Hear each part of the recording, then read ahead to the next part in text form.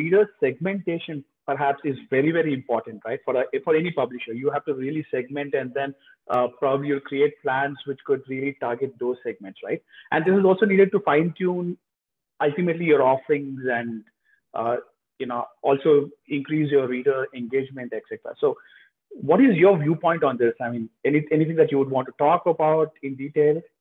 I think segmentation is important, both from sort of understanding that what are readers' expectation in terms of content and what they like, what they don't like, and I think it's also important from a product standpoint. But again, I think from at least the phase that subscription or reader revenue is in news, I don't think most publishers have actually reached that stage also.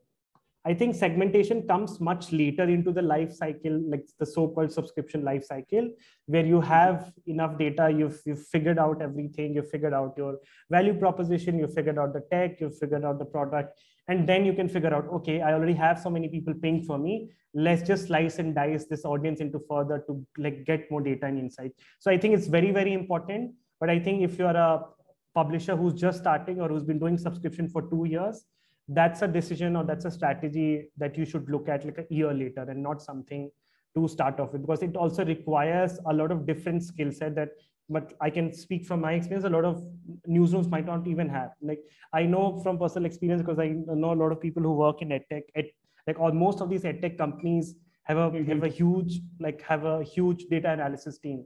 And what these guys do is they build cohorts, and they sort of figure out what is the best way to push notification and all. And I think those are very particular skill set.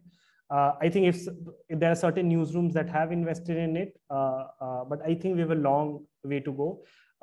We do some bits and pieces of it, because I think for any publishers, it's important to do like cohort analysis and all of that.